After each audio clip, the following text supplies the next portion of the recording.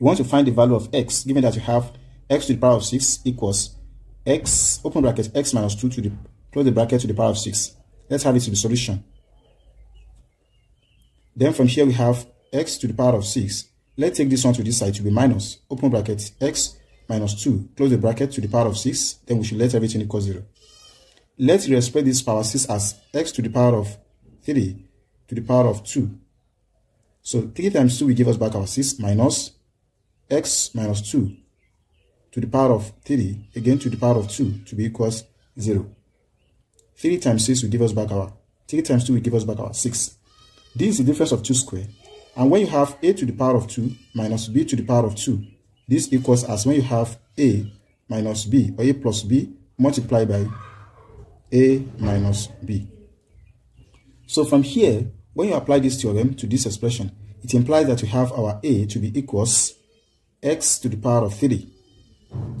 Then it implies that our b equals x minus 2 to the power of 3. So we can now substitute everything here.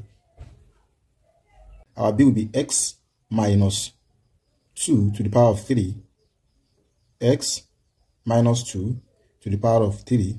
Then we close it as this. Then again multiply by, we have here again as x cube, then minus b is x minus 2, close the bracket, to the power of 3. Then we have everything to be equal 0.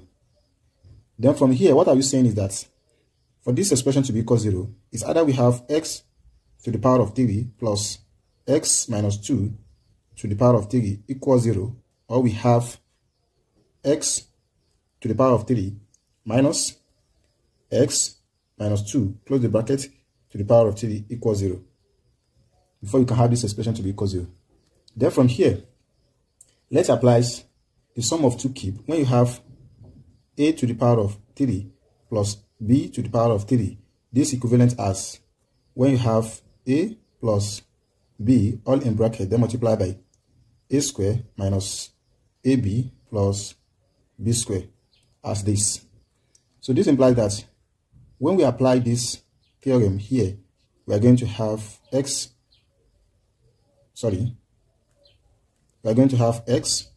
plus our b will be x minus 2 as this. Then our a is x, will be x squared. Then our a minus a will be minus x multiplied by x minus 2. Then plus our b square will be x minus 2 all square equals 0.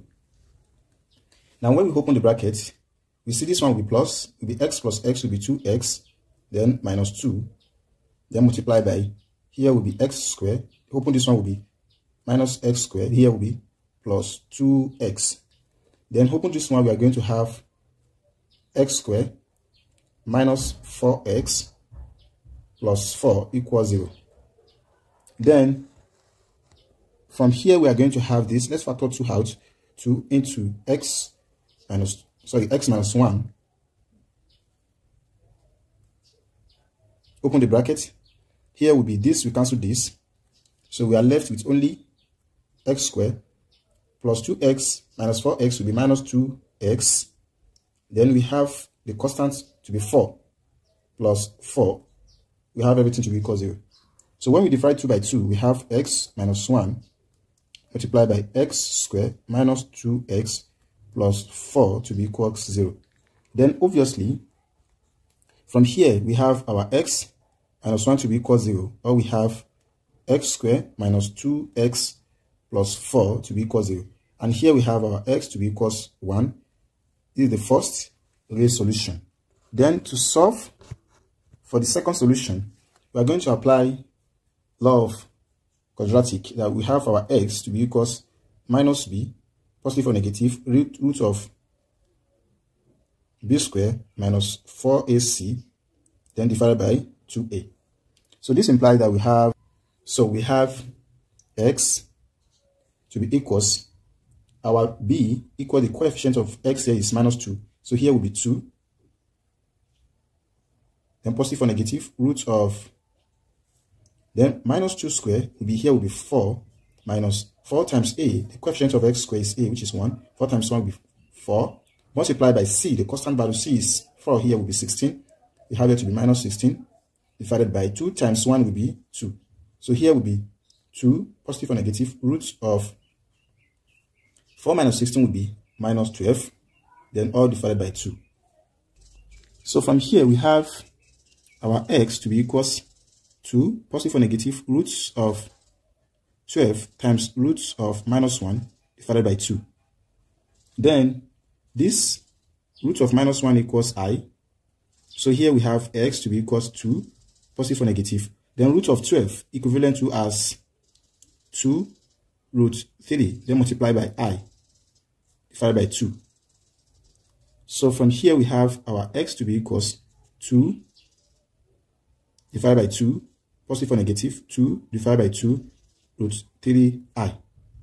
So finally we also have another complex solution to be 1, then positive or negative root 3i. So mind you that we have the previous solution to be x equals 1. Here is what we got for the first one. Then let us also recall that we also have this x to the power of 3, then minus x minus 2. We have minus open bracket x minus 2 to the power of 3 to be equals 0. So this is the second one. When we apply a to the power of 3 minus b to the power of 3, that equals a minus b, then multiply by a square plus ab plus b square. So applying it here, we are going to have our a is x. So we have x minus, this will be x minus 2. We close the bracket as this. Then multiply by x square will be, a square will be x square plus a is x multiplied by b, x minus 2 plus b square will now be x minus 2 all square. Then we have everything to be equal 0. From here we can see that x, open the bracket with minus x plus 2, then multiply by, from here we are going to have x square, open the bracket we have plus x square minus 2x, open this one again, we are going to have it to be plus x square, then minus 4x plus 4, close the bracket, everything equals 0. Then this, we cancel this, we have only 2 left outside as this. So from here, x square plus x square plus x square will give us 3x square. Then we have minus 2x minus 4x will give us minus 6x. So plus 4 equals 0. Dividing through by these two, we are going to have 3x square minus 6x plus 4 equals 0. And so therefore, guys, by applying the quadratic formula as x equals minus b, positive or negative, root of b square minus 4ac divided by 2a. Then we must know that our a is the coefficient of x squared here is 3. Then our b is the coefficient of x is minus 6. Then our c is the constant value, c will be equals 4. So now from here, when we substitute all this, we are going to have our x to be equals, then our b is negative already, here will be 6, positive or negative, root of this square will be 36, minus 4 multiplied by a is 3, multiplied by c is 4, divided by 2, our a is 3. So we have our x to be equals 6, positive or negative, root of 36. Here is 4 times 3 is 12. 12 times 4. So here will be minus 48 divided by 6. Then we have our x to be equals 6, positive or negative, root of 36 minus 48.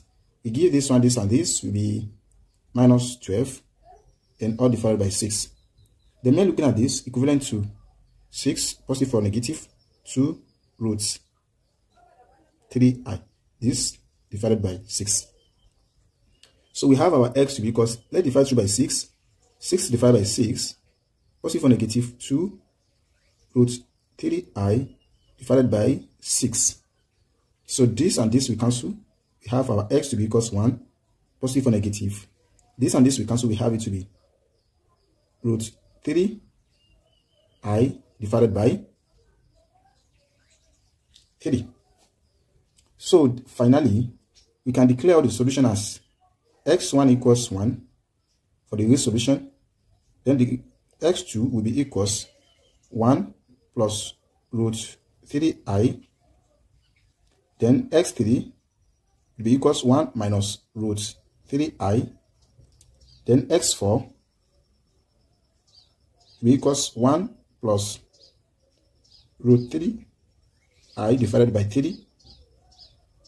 Then we also have x5 to be equals 1 minus root 3i divided by 3. So if you are new here and you find this video interesting, don't forget to share, like, comment, and subscribe to our YouTube channel for more maths tutorial videos. So these are the 5 positive value of x. Well, if you want to check, we can check for the real solution. So now let us check. X to the power of 6 equals x minus 2 to the power of 6. When x equals 1, let's see, we have 1 to the power of 6. Is it going to give us as 1 minus 2 to the power of 6? And this equals minus 1 all in bracket to the power of 6. So obviously this is even number, and this will give us 1. Then mind you that when you have something like this, minus 1 inside the bracket with the power of even, so the output will be positive. So we have here to be 1. So this is true for this. You can check for this one. Bye bye.